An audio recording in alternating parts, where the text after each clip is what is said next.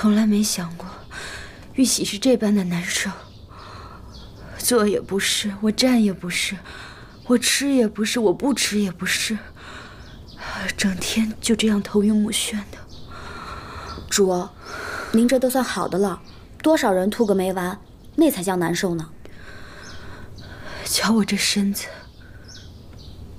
连玉玺这么大的事儿都不能亲自去跟姐姐说，还有姐姐阿玛去世的事儿，我也不能好好的去陪她说说话。冷宫里还闹出这么大的风波，您千万要保重自己。您玉玺了，不能去冷宫那种丧地儿，更不能说些生啊死啊的事儿，肚子里的龙胎经不得。我就是因为玉玺了，才应该好好把握机会，救姐姐出来啊！主怎么了？又要吐吗？不行，我去找江太医，看看有什么法子能缓和一下。这样下去可不行。不，你别去。好在皇上这些天都没有来延禧宫，否则我怎么办嫁呢？主儿，今儿个夜里，皇上还是照您办嫁吧。办嫁就是恩宠吗？也不见得。这话呀，也就主敢讲。不过也是，皇上呀，这一个月里小半时候都由您侍寝，这也不稀罕了。今晚皇上未必找我。今儿也不是什么节日，皇上不必陪着皇后娘娘的。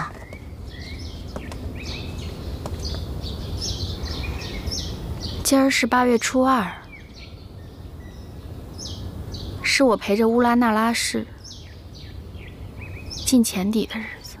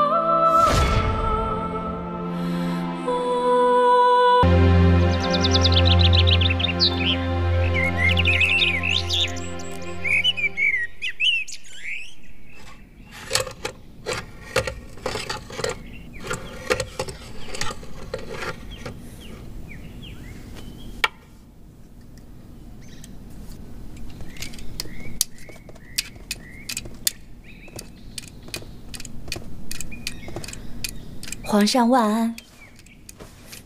来，陪朕说说话。是。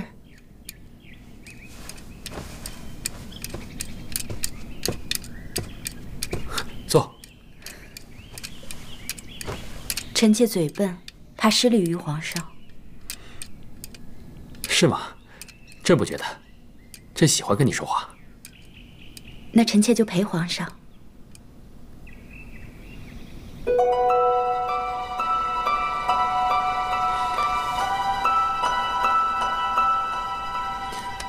几日不见，你又清简了好些啊。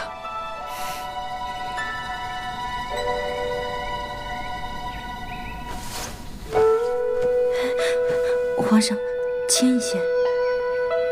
怎么了？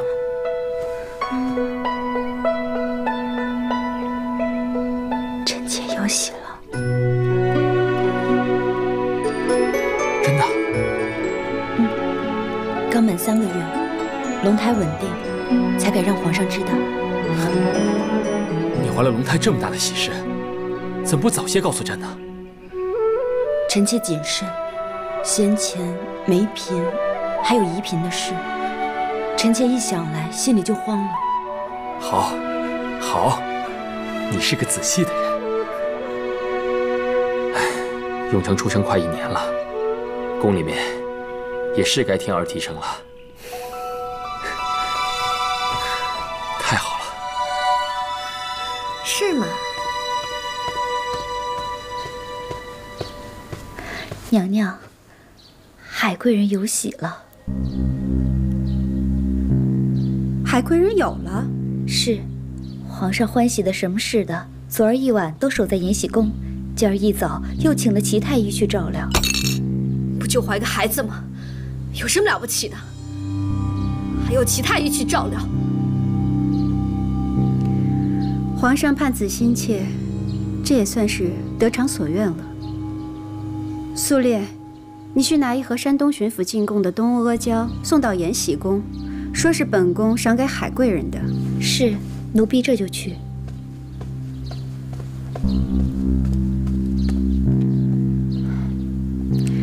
你也宽心一些。所谓子贫母贵，海贵人出身平平，她的孩子自然也差了一截。你若是有了，那一定是与他们不同的。多谢娘娘宽慰。最近宫里出了一桩喜事，想来遗主听了也会欢喜。什么啊？海贵人遇喜了，已有3月。真的？千真万确。太好了。海兰遇喜可不容易，你可千万要叮嘱她万事小心啊。遗主放心，海贵人的胎由微臣负责，如今胎相已稳，就算有人想动手脚，也难了。那太好了。遗主。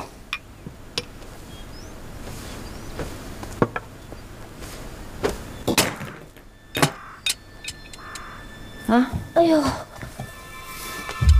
锁扣松脱了。哎，这是什么呀？从镯子里掉出来的。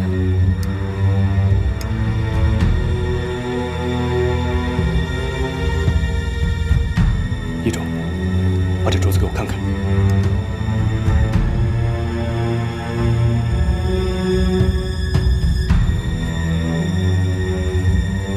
小心，把门关上。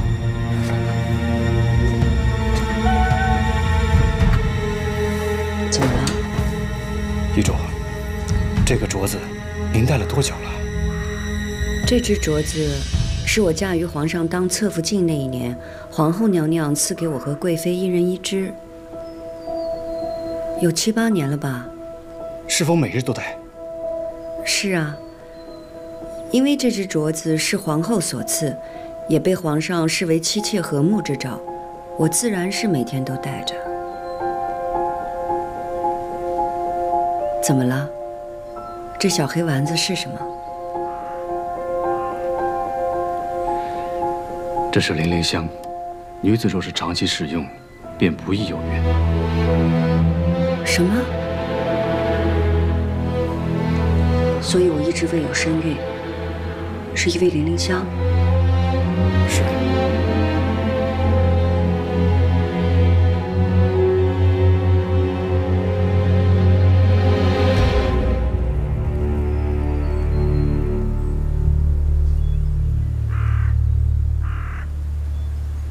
皇后看着温良正气，垂范6宫。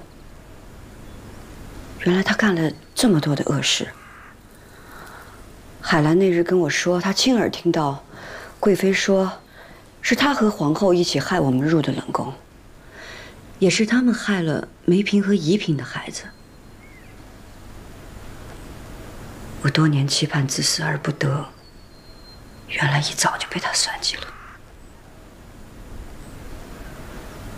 贵妃一心依附帮衬着皇后娘娘，也是因为这个镯子一直未有身孕。说起贵妃，微臣这儿也有一件关于贵妃的事，不知当讲不当讲。你讲。微臣曾随齐太医给贵妃搭过一次脉，微臣发现贵妃的病有蹊跷。有什么蹊跷？贵妃一入冬就怕冷，入夏就出虚汗，而且经常烦躁难安。胸内疼痛如刺，一则是因为这零陵香所致，但微臣看来，是因为贵妃患有气虚血瘀之症，体内淤血不去，所以才会心血难安而发。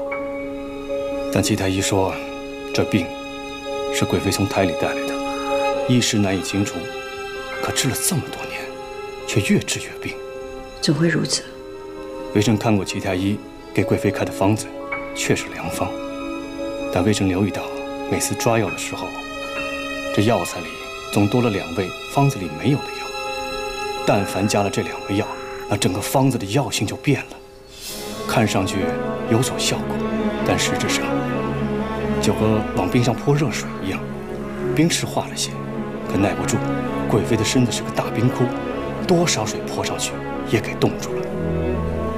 年久时日，这么下去，哪天身体受不住元气大伤，就是饮鸩止渴。那是不是抓药的小太医弄错了呢？抓什么药多少量，这里面讲究太深，除了开方子大夫之外，没有人衡量得准。那就是齐太医了。齐太医没有那么大的胆子。难道还是皇后？皇后已经给贵妃用了凌凌香了，何必多此一举？那也许是贵妃得罪了旁了什么人而不自知。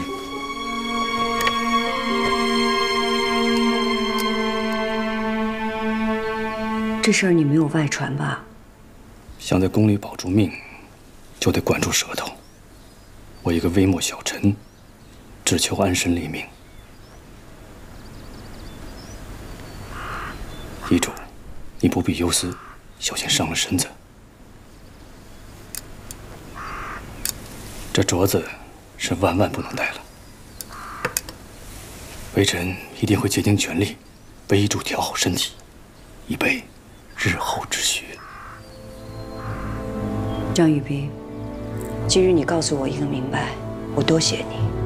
你说的有理，你必得将我的身子调理好，以待来日。